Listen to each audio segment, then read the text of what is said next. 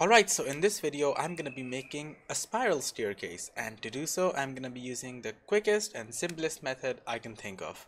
Anyway, I'm not going to waste any more of your time and let's get going.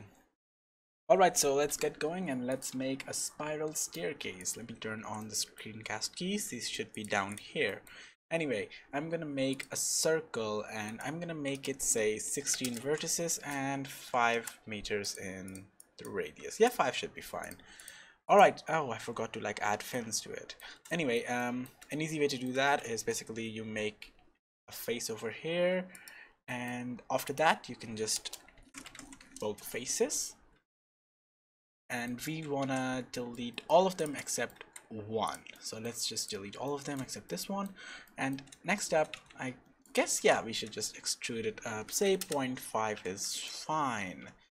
Okay, so next up we need an empty, and let's just move that up 0.5 as well, so it's matching with this vertex over here, so from one edge to the other.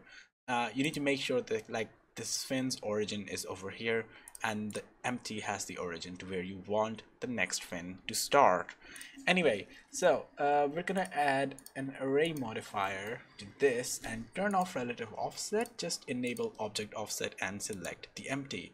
So now the empty is controlling where the next step goes, and not just the next step, it's basically controlling where all of the steps go, as you can see. So we just need to rotate it, and that will determine, how the next step rotates as well.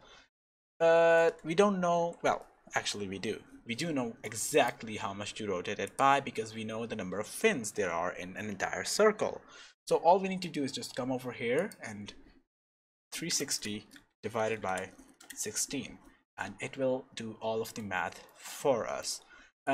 Next up, what we want to do is just change the count to 16 as well. So as long as it's a multiple of 16, it will go from this bit and end at this bit as well. So if we look at it from the top, it'll be a complete spiral.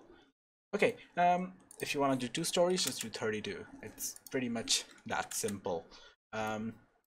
Okay, is that everything? No, not really. If you want to add, say, like a support to the center, you could use a circle, and I'm just gonna scale it down, say like 0.2 is fine, and just go into edit mode and extrude it. Oh, you need to add a face first and then extrude it up. It's a good idea to enable snapping so you can easily do this. Okay, so that's done. Some people do extrude it all the way up and to the next ceiling because it acts as a pillar as well as support for the actual stairs. Next up, using this method, since we're not using relative offset, we could also just easily add more details. Oh, what's going on? Oh, we're using a triangular fin. That's the problem. Anyway, we could easily add more details to everything as well. Oh, boy. Okay, that's not really a problem. That's not really a concern for us. The details I want to add are all the way over here. So just extrude them out. And there you go. You have just the tiniest bit of detail. Do I wanna? I don't really want to right now. Oh, we need to shift tab and extrude it up. So basically this is the absolute basic method. You could even make a dedicated cylinder around it. You could basically add the railings, you could do whatever you want, and it would automatically do it for every other step in this as well. So if I just do this, my bad, it'll do it for all of the steps. And oh yeah, you could easily match it by just doing this. There, it looks nice. For the back bit, honestly, don't bother unless you actually want to. It is possible, but you'll have to do a bit of hacking because you can't actually snap it to these bits at all because they're not part of this mesh.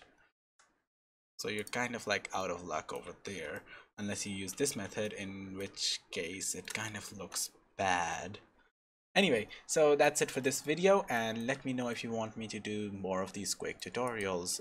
Let me know if you want like a video on a spiral railing though, because honestly I was running into some issues when doing it like the first time.